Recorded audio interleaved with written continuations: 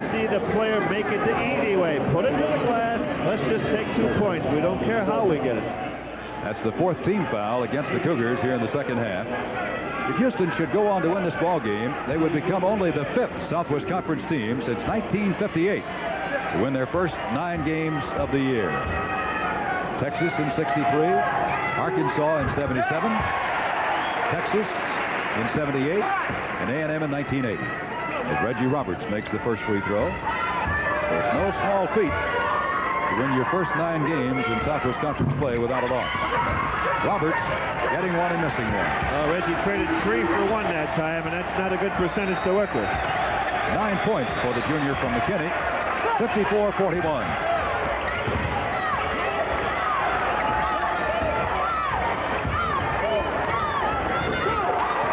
Franklin with his first basket of the day. A&M is now zoning. It's taken away a little bit of Houston's inside game, but as long as the outside people pick it up like Franklin did that time, it won't make a great deal of difference to Houston. We've got a new player on the floor for Texas A&M. Number 21 is Doug Lee, a 6'4.5" freshman out of Washington, Illinois. He's a good outside shooter, and now for the first time today for Houston, Eric Dickens checks in the lineup. 6'1", 170-pound sophomore from Houston. Texas A&M has called a timeout. We've got 12 minutes, 11 seconds remaining to play in the ball game. The score is 56-41 in favor of the Cougars over the Aggies. We'll be back in just a moment. Now we have 12 minutes and 11 seconds remaining to play in the second half here at G. Raleigh White Coliseum on the campus of Texas A&M, where the University of Houston Cougars, rated number 8 in the nation, are 15 points in front by a score of 56-41. They have never really been in any difficulty in their battle here with Texas A&M. We've got a crowd of 7,457 on hand here at G. Raleigh White this afternoon. A&M came out of their timeout with a, well, let's call it a three-quarters court press. I'll spit it out yet. Houston found water out in front of their bench, so they took a timeout to clear the water, and that's one way to defuse that press. Number 15, Eric Dickens, in the lineup for the first time for the Cougars. Michael Young, number 43. Cougars have shut down the Yankee inside game so effectively in the second half that neither Riley, Jones, nor Gilbert has scored a basket here in the second half.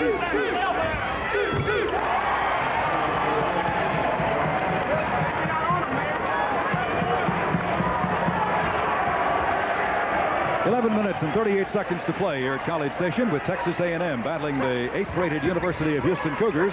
But the Cougars are up by 17 now, 58-41. And is led all the way. Reggie Roberts, who has been almost the entire A&M offense here in the second half, as Texas A&M has not gotten a basket from any of its 3 inside people.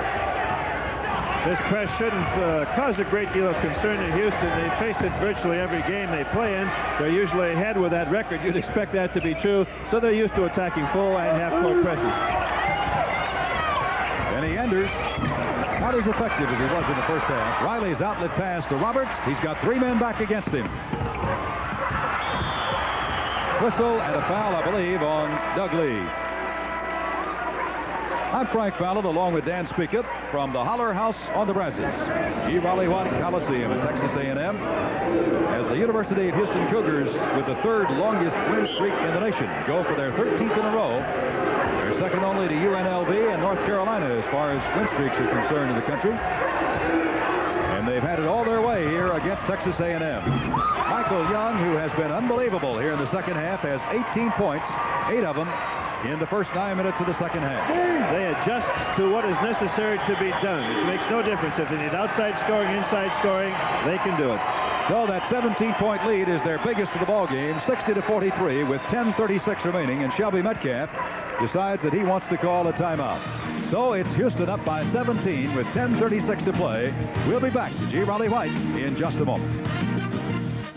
Well, the University of Houston leads the nation in the margin by which they're defeating their opponents, almost 20 points a game, and they're having no real problems with Texas A&M, which was thought to be maybe one of their pitfalls this year. I'm frankly rather surprised. I thought this game would be much closer than it currently is. Reggie Roberts guilty of the turnover, as Texas A&M now has turned it over 9 times. The Cougars have turned it over 6. Houston rated number 6 by the U.S. Basketball Writers Association, rated number 8 by both AP and UPI. They They are 17-2 on the year. Their 2 losses coming to Virginia in Japan. Here's Mishaw. And Dickens. Houston taking more time now before attempting a shot. They're utilizing the clock, making A&M come out and work a little harder defensively. The other Cougar loss was to Syracuse at the Carrier Dome. And so it is still 60-43. Taking nothing away from a fine Texas A&M team, Frank, but what they really lack is a point guard. They don't have a guard out there who provides the direction that's necessary. All their guards are shooting guards. Good players, outstanding players, but not a real field general in the entire group. Again, another basket from outside, that one by Doug Lee. Riley, Jones, and Gilbert have not scored a bucket here in the second half for Texas A&M. Riley had 14 points in the first half. Clyde Drexler has shut him down with nothing here in the second half. Off-balance shot by Dickens. And if you're missing the big guy, Akeem Olajuwon, he is on the Houston bench with 4 fouls. Now Alvin Franklin is going to hurry back into the ball game for the Cougars. Olajuwon, who leads the nation with over 100 blocks, is on the bench with 4 fouls for the Cougars. This is Alvin Franklin. Houston is averaging almost 20 points per game from their bench, so it really doesn't make a great deal of difference who guy puts in the ball game. Most coaches feel that his second team could compete very favorably in the conference. Doug Lee going to the inside. Let's see if the basket counts. Let's pause briefly for station identification. This is the NBC television network. KPRC TV, Channel 2, Houston. We have 9 minutes and 1 second to play at G. Riley White Coliseum. I'm Frank Fallon with Dan Spica. That foul a moment ago was called on Mishaw, Larry Mishaw of the University of Houston. And the Cougars lead it by 13, 60-47. And the basket was counted, and I don't know who it was credited to. Doug Lee. So that is his second bucket today, and he'll have a chance to make a 3-point play out. And again, Dan, I'm struck with the fact that there's not been a single point as you look at Akeem back in the lineup. Not a single point scored by anyone other than an Aggie guard here in the second half. And maybe you'd expect that to happen or something close to it had the entire front line of Houston been able to play the half. This half, that is, of course, but they've been in foul trouble, so they have been weakened in the front line. So because of that, you would expect the Aggie front line to be doing more, perhaps, than they did in the first half. The discussion was there is no basket counted by Doug Lee. He's getting 2 shots here. So there was not a basket. There was not a goaltending call. And Lee is getting 2 shots. It's 60-46. Lee will try to make it 47. Didn't get it, and Akeem back in gets the rebound. So Doug Lee has 1 basket and 1 out of 2 at the line. 8:50 to play in the ball game. 60-46. Houston leading A&M. I would think we could look for Akeem to be rather passive the rest of the way, at least until such time that he may pick up his 5th foul. A shot of the 45-second clock, which is not coming to play in this ball game at all. It's turned off in the last 5 minutes of the game in the Southwest Conference. And, of course, there is no 3-point play in this league as well. Clyde Drexler will bring it in to the side. Drexler's been pretty quiet here in the second half. He had 10 points at half and has added 1 basket to that. Clyde does so many things that don't necessarily show up on a stat sheet. That's what makes him the player that he is. Riley with a rebound. Riley's got to feel a little frustrated. He had 14 points at the half and has gone now 12 minutes without scoring here in the second half. Somebody had told me that would happen, I'd say no way. Doug Lee out to Reggie Roberts. Well, Benny Anders doing a pretty good job on him right now. He's fronting him, and that's the way you play against Riley. Don't let him get his hands on the ball. Now Doug Lee has 2 buckets, and the Aggies have cut the lead down to 12. It has been as much as 17. 2 occasions.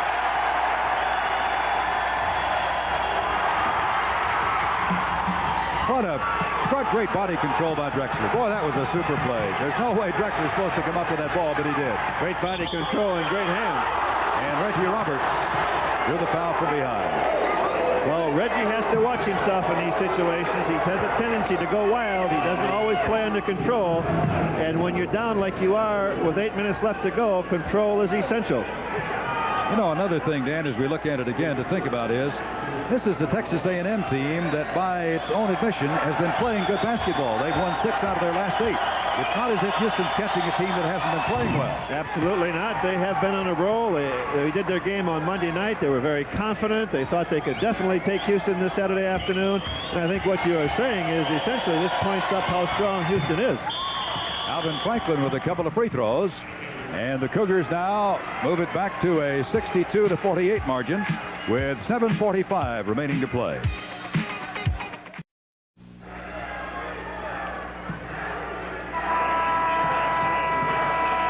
Well, how about a trip to the Waialae Country Club in Honolulu? Next weekend, NBC Sports brings you the Hawaiian Open. Join Vin Scully as the top pros compete for $325,000 in prize money. Next Saturday, third round action starting at 5 Eastern Time. And next Sunday, the final round at 4:30 Eastern Time for the Hawaiian Open from the Waialae Country Club in Honolulu, right here on NBC. Michael Young with a steal. And we have some instant stats. What do they show us? Well, they show once again Houston is shooting 50%, 11 for 22 from the field. A&M 8 for 19 for 42%. And rather surprisingly, A&M is out rebounding Houston 13-12. Hakeem has just been fouled and going to the hook. Tommy Taylor tells us that it is number Jimmy Gilbert, number 30. That's his first foul of the ball game. I really expected the freshman center from A&M to be much more of a factor in the ball game. He played very well the first time these two teams met. Well, that's what I understand. He scored well. He rebounded well. He was much more of a dominant factor than he has in this ball game. Perhaps he's had too much time to think about the rematch. Hakeem with his 11th point of the day, and Riley claims the rebound. Hakeem not shooting that well from the free throw line, 65%, but he has nice form and a nice soft touch. Benny Anders doing the defensive work on Claude Riley right now as the Cougars stay in a box and one. It's the first time this year in the conference I've seen a box and one employed. Doug Lee now is at 3 long ones from a different area code. Well, normally with a balance in today's collegiate basketball, you don't have an outstanding player of such magnitude that you'd want to play a box and one on. Obviously, Coach Lewis felt that Riley was, and past indications prove him correct, quite obviously. But I must say it has proved successful for Houston so far. Good pass by Drexler, but Young couldn't knock it. Franklin couldn't knock it down. But the ball will belong to Houston. Crowd again today, 7,457.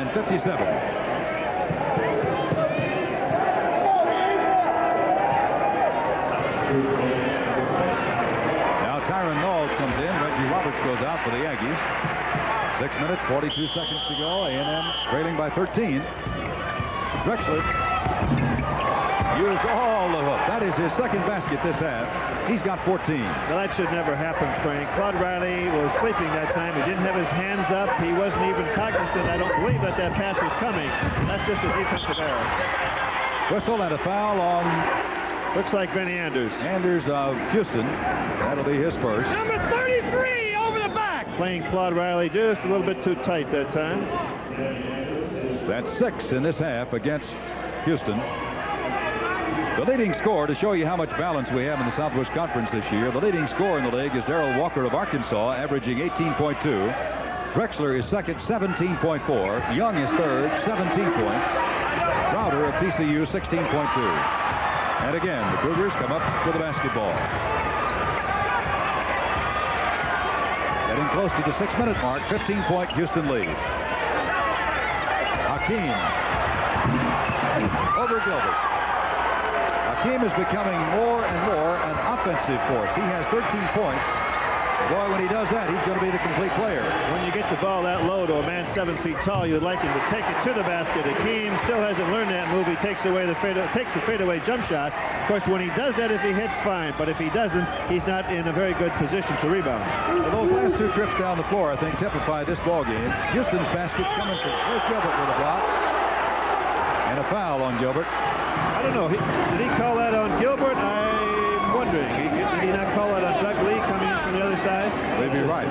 21. Yeah, it was on Doug Lee.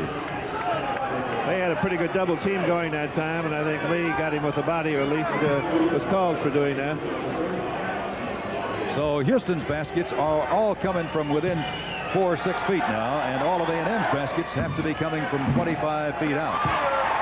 That last long bucket by Doug Lee, a good example. Hakeem with 1 out of 3 at the line today. 2 out of 4. 12 points, 14 points for Olajuwon. He has a good touch. When he learns some offensive moves, he'll become just that much better of an offensive player. Tyron Nall dishing it off at the last moment. Will belong to the Cougars. Well, he penetrated so deeply, Knowles did that time, that there really wasn't much room for him to make a pass into. A&M has now turned the ball over 13 times this afternoon to Houston 7. Shelby has just taken a timeout. He wants to question Dan Watson, the referee, about something. What, I'm not sure. So with 5 minutes and 28 seconds remaining to play here at G. Riley White Coliseum, the University of Houston Cougars, nationally ranked number 8, lead the Texas Aggies 6. Live action again as the University of Houston's Clyde Drexler just hits his 16th point of the day, his 7th basket, and the Cougars now have upped the lead to 18. That's their biggest of the day, 70-52. Clyde is oh so smooth. He doesn't waste any energy in anything he does. Efficiency of motion. Kenny Brown, and the Aggies are having to shoot from way, way outside. They're getting good shooting from Kenny Brown and Doug Lee, but the Cougars are doing it so much more easily. Michael Young got on Tyron Nall's back, I believe. We want to thank Frank Schultz, Media Relations, and Jay Goldberg, Sports Information Director at the University of Houston. Ralph Carpenter, the Sports Information Director, and his assistant John Tischler here at Texas A&M for their help in producing today's telecast. And thanks also to Lisa Greider from the Southwest Conference office for her assistance. Of course, personally, I appreciate the help of my statistician, Ed Burleson, who keeps us up to date on all the facts and figures as they unfold on the floor. Knowles had good defensive position on the board that time. The Aggies haven't had bad position, but when you're playing Houston and the ability to go over the top, sometimes it makes you look bad. It makes you look like you're not doing a good job of blocking out. Tyron Nall's missing the free throw. 4.5 minutes to play. 16 points, Houston lead. This is Reed Geddes. Benny Anders, Hakeem Olajuwon over Gilbert. Drexler kept to the line. Aggies sending 5 men to the board again. That time they were so deep that the rebound came out over their heads. Hakeem with another hoop. He has 16 points on the day, 7 baskets, 2 out of 4 at the line. And the Cougars have an 18-point lead. That's their second time today to lead by 18. Did I say something about Hakeem playing passively because he had 4 fouls? There is Claude Riley's first basket of the second half. There is our Chevrolet most valuable player, Clyde Drexler of the University of Houston. That basket a moment ago by Riley. The first basket of the second half for Riley. He went 16 minutes without scoring. Reed Geddes. Well, that's the first time we've seen Houston score from way outside in a while. Well, the thing is, Geddes can do that. He is an excellent outside shooter. However, their offensive plans just don't allow or call for the guards to do that much outside shooting. Doug Lee again. Lee has hit 4 from considerable distance.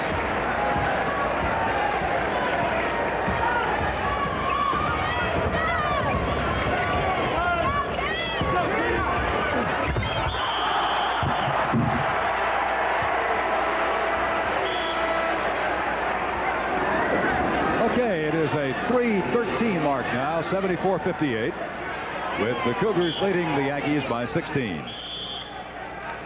Final score in the Big Ten, Indiana beats Minnesota 76-51.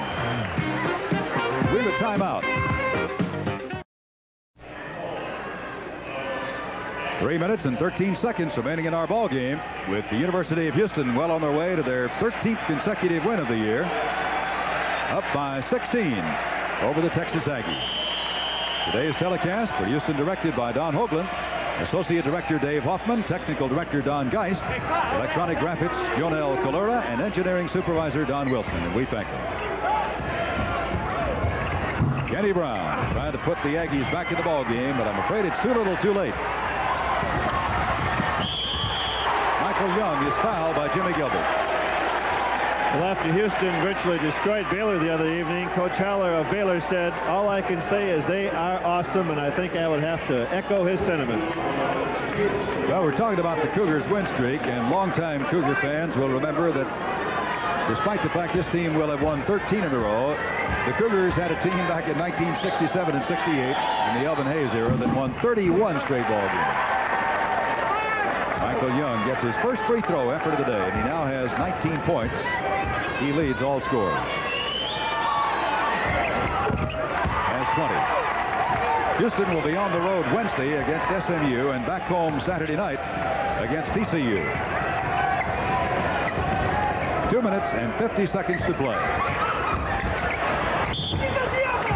Jimmy Gilbert going inside, and Drexler has drawn only his second foul of the day for our MVP. Drexler. A&M is forced to put the ball up in a hurry, so we can look for several shots that they normally wouldn't take under different situations. Jimmy Gilbert, who has not scored a single field goal today, and Roy Jones, the other starting forward, has scored only one. As Houston has done an absolutely phenomenal job defensively, shutting down the inside against the Yankees. I think that's the one big difference between this year's Houston team and last year's edition. This year they play much better defense than last year.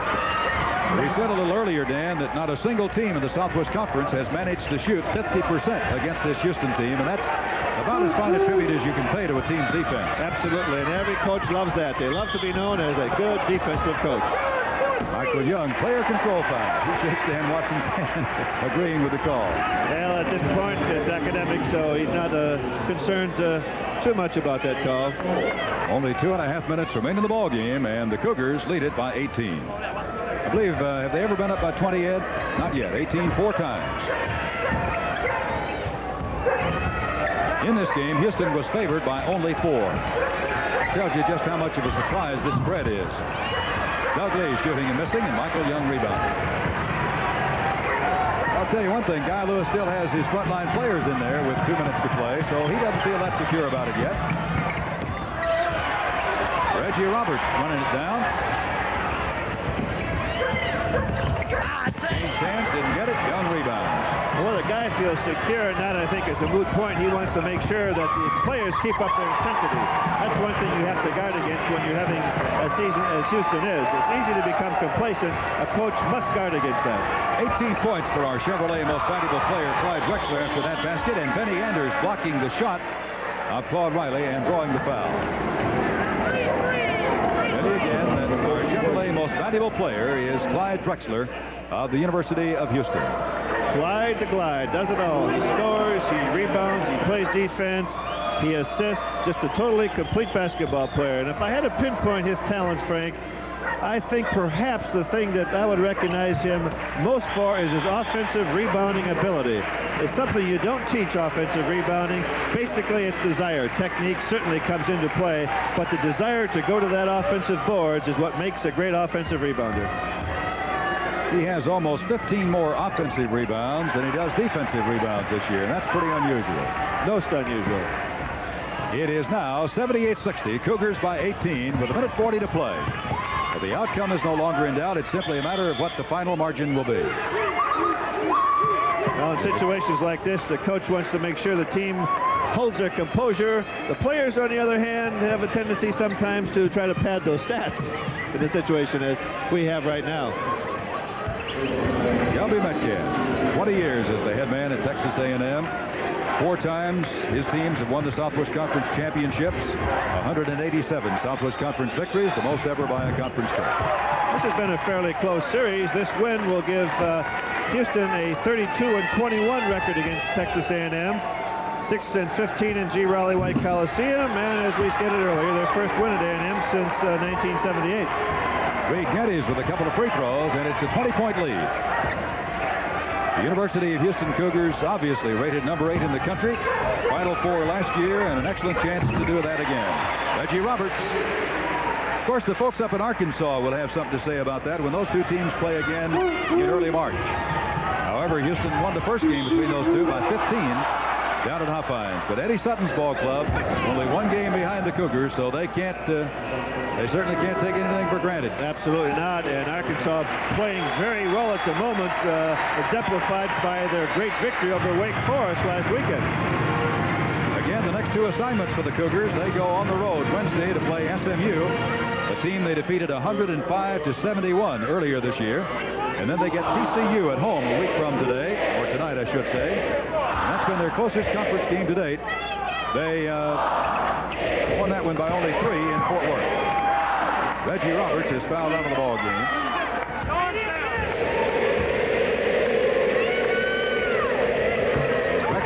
establishes the 20-point lead. That is 20 points for Clyde Drexler. 3 times the Cougars have led by 20 points. Kenny Brown misses, and Drexler gets the bound. 3-on-2 break. Great offensive move by Benny Andrews. We saw Benny doing his thing that time, playing one-on-one basketball. Exciting individual move. 84-62. Cougars have a pretty good following here, and they're pretty happy now over behind that Houston bench. Kenny Brown, follow shot by Claude Riley. That is his 18th point of the day, but only 4 of them have come here in the second half, and all of them within the last 4 minutes of the half.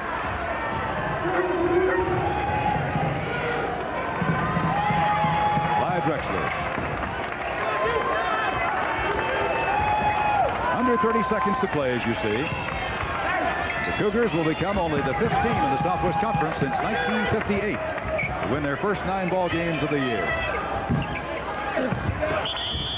Anders may have drawn the foul. Believe he did. Anders got on the back. That is his 3rd foul. Cougars will win their 13th game in a row. Here's that foul a moment ago. 2nd longest win streak in the nation. 3rd longest. UNLV winning its 19th in a row last night. And North Carolina winning its 15th in a row. There's Akeem. We should have a few minutes at the conclusion of this game, Frank, to talk with Coach Guy Lewis. And what do you bet he said, boy, was this a tough ball game? Or will say, I should say. Well, it would really be hard to agree with that because the Cougars have, I don't think have they ever trailed, Ed? Has A&M ever led in this ball game? One time, at what point? 6-4. Okay. Since that time, Houston's assumed control and up by 11 at the half and never in serious difficulty.